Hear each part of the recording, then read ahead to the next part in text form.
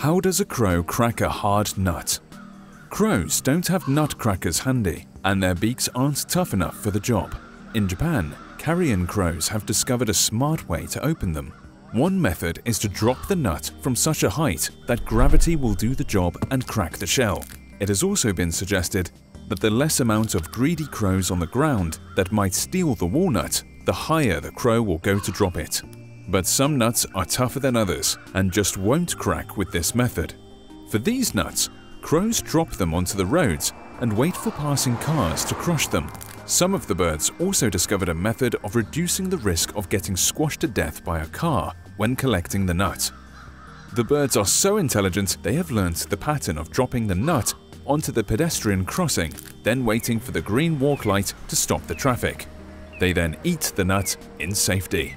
Large numbers of crows in the area use this problem-solving skill to crack open nuts, and younger crows even learn the skill from their parents.